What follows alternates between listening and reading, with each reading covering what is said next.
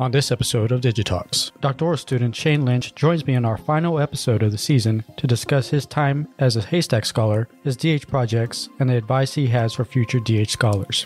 The Digitalks podcast is brought to you by the Institute for Digital Research in the Humanities and the Hall Center at the University of Kansas. You can find Digitalks on Simplecast and iTunes.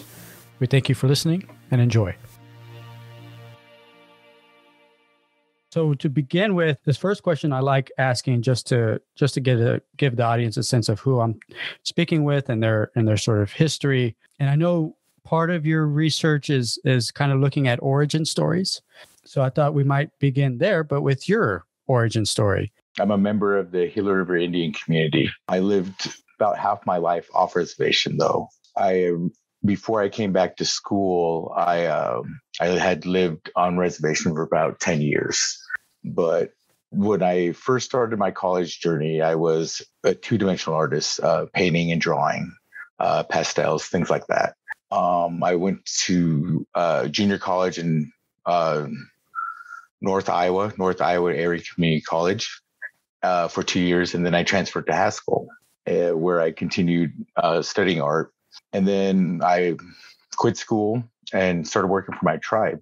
I worked for them for 10 years and then decided that I needed to further my education. So I returned to Haskell to finish out my 2-year degree and my AA and also my BA there. I was encouraged to stay there by my advisor, who was actually my advisor that was there the first time I was at Haskell. She encouraged me to enroll into the Indigenous American Indian Studies program there. I had taken Photoshop because I had dabbled in computer graphics and things like that when I was in high school, and also a little bit in college too, when I was trying to get my first degree. And then I also took a GIS course at Haskell too during my first 2 years there, because I was really interested in geography because I had worked 2 years as a field archaeologist, like a tech out in the field for my tribe. We were mainly doing excavation because we had it was called Pima Maricopa Irrigation Project, where we were just basically excavating because they had to widen canals and make more reservoirs due to our settlement that we had with the government for our water rights. And so I did that for a couple of years that's actually what my goal was when I was first coming back to school, was to get a BA in anthropology. But as I said, I was encouraged to stay at Haskell. So once I graduated from Haskell, then I went to KU and enrolled in the Indigenous Studies Master Program there. And that's where I started doing DH projects. The head of our department in ISP was Dr. Stephanie Fitzgerald. She had a couple classes that actually dealt with, combining Indigenous thought with DH projects. I had started working on a WordPress page for one of the projects for that. But simultaneously, I was also taking a class with Dr. Thorat, who was a postdoc at KU during my MA. And she was the one that introduced me to how to use WordPress and other things too that dealt with DH projects. And she was the one that actually encouraged me to apply to HASTAC also for my mapping project that I'm still working on.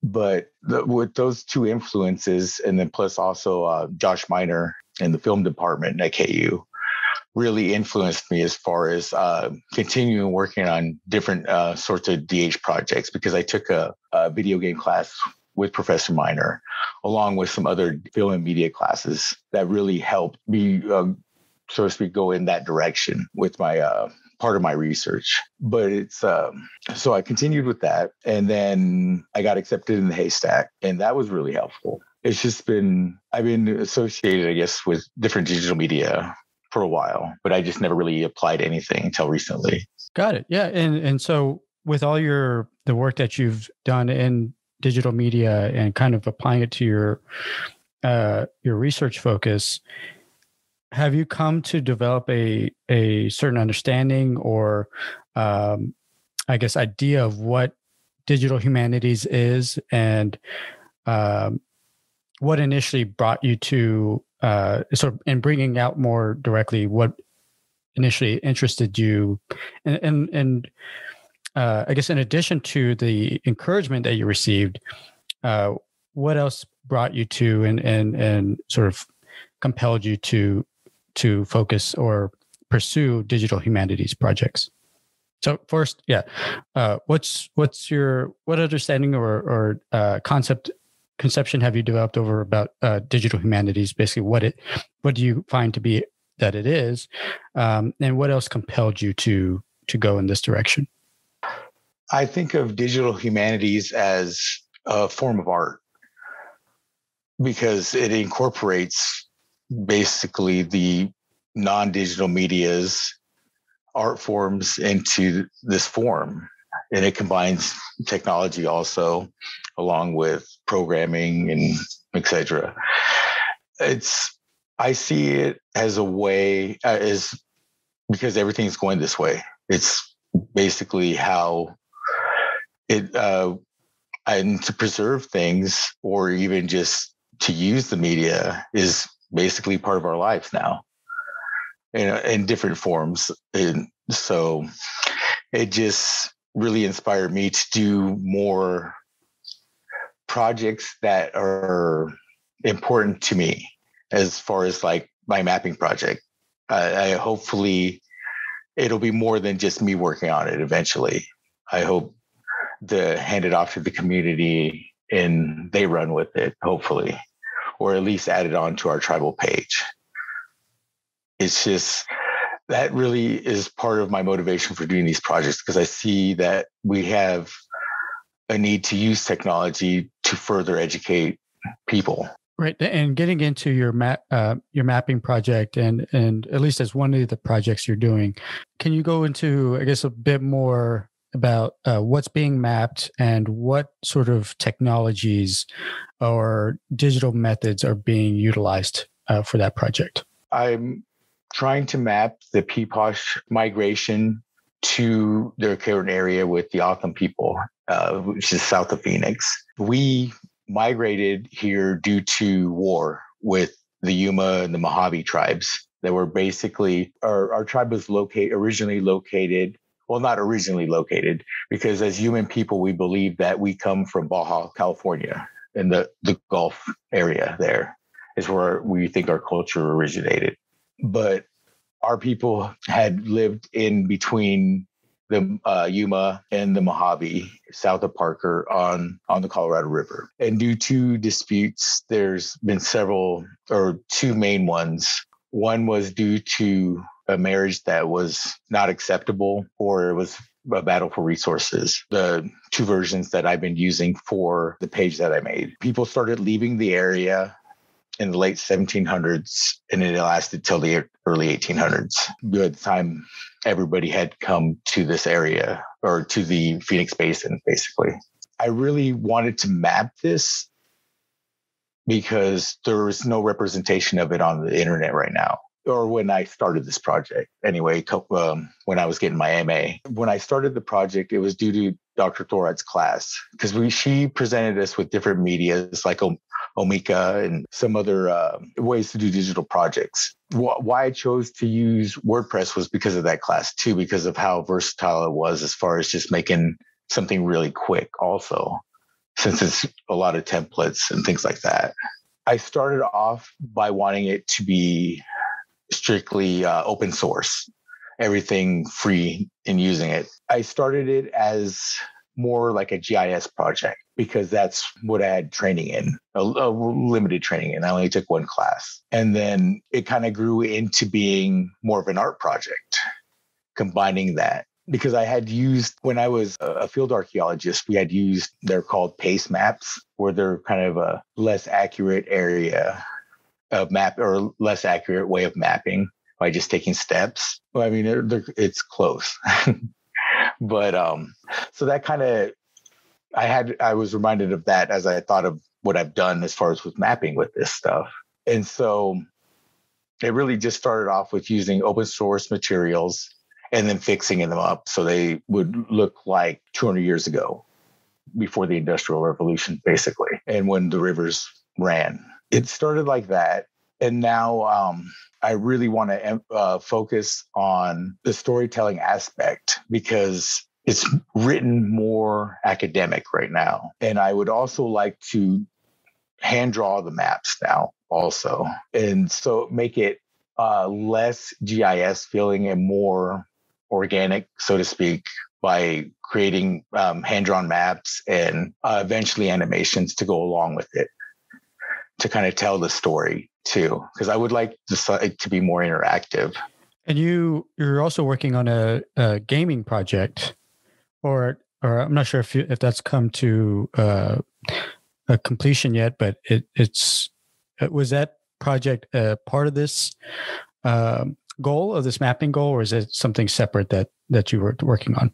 It's actually something separate, but by doing both projects at the same time, it really helped me bounce ideas off for both of them, because that's where the whole animation idea came from, was from the video game.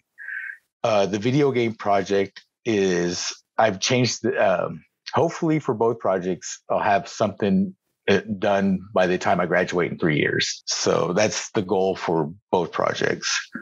But the video game project is a combination of the Acoma Autumn and Peeposh creation stories. And so it's kind of hard to combine both of them. The Autumn one makes a better video game as far as there's a lot of war in there and things like that, because that's basically where I picked the game up at, is in the creation. I want to animate, have some cutscenes where they're kind of interactive, kind of like God of War, and cutscenes that are interactive that tell the creation story.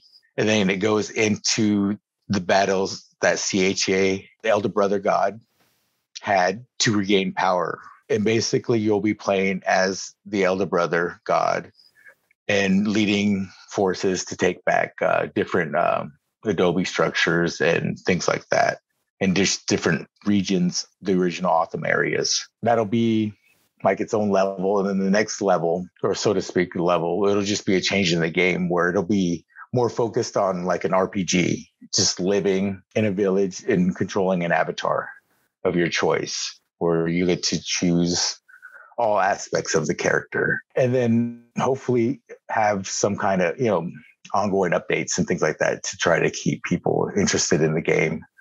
Because that's one of the goals too, is to have it replayable so that it keeps adding new players, things like that. And of course, at least in the village, they'll be based on norms of the tribes and the values, etc. What are some of the things that you hope players take away from that game once they're given a chance to play? I want to incorporate language and language games as side things, just available. They won't be part of it if you don't want it to be. But I hope to mix a lot of traditional stories in there, including modern stories too, as far as kind of like make it set before colonization, but have it timeless with modern stories too, where you can unlock them by doing different side missions. And for audiences new to, because one you mentioned that you want to include the norms of the tribes into, or incorporate them into the gaming, and I guess the how they interact within the game. What are some of the norms that you can identify and speak a little bit about for those not familiar with them? I will. I want to emphasize the different roles that people had. I know for that every person had a job to do, and then the so-called chief or leader of that band would organize everybody and get the day started. Things like that, simple things like that, just showing everyday life of what they had to do every day to survive. And so I hope to create a value system through there by just the interactions, by the things people say, and hopefully update that too, so it doesn't get boring with the same thing said over and over. Okay, great. And then next is, correct me if I'm wrong. I think you've your time as a HASTAC scholar has reached a conclusion But what can you say about the time you spent in the program and some of the highlights of your time in the program? It was great. Being a HASTAC scholar, I learned a lot about different ways to do digital projects. It was a really good experience. Before COVID, we would have meetings and things like that, and it was really great, and workshops in person. But we continued online with workshops, which was great. I really benefited a lot from the workshops provided through HASTAC and IDRH. For future folks who are thinking about DH or liberal arts or humanities majors that have never heard of digital humanities, let alone the sort of projects that have been going on in our campus, what advice could you give to them about DH and getting involved in DH? And what's maybe some argument or plea that more people or more humanists should get involved in DH? Well, I think anyone in the humanities should consider DH projects. I think that you can reach a lot more people outside academia with these projects. And it just depends on your audience that you want to express your thoughts to, or these findings or research that you're doing. It really helps, I think, because it's more giving yourself a voice, even though it is limited, but it's still, you're getting something out there. I really have enjoyed doing projects like this because it helped me think about things differently, because I was always 2D artist. I didn't animate anything before, and learning different ways to do art to me was really beneficial. I really have enjoyed learning. It's been hard at times and frustrating, but I feel something that everybody should try, because you create your own content. It's just another form of art, I think, no matter what you put up there. Great. Thank you, Shane. And I think the points that you mentioned in your last sort of comment there is very, very important to take for, I think, our audience to take away is, if you're an artist and you've kind of put that to the side for your studies and for your research, or maybe you do it on the side, this is maybe an opportunity for you to incorporate that back into what you do, or what you do for your daytime sort of thing. And so with that, Shane, I appreciate your time, and I appreciate you coming on the show and sharing your insights and your experience in the digital humanities. Thank you.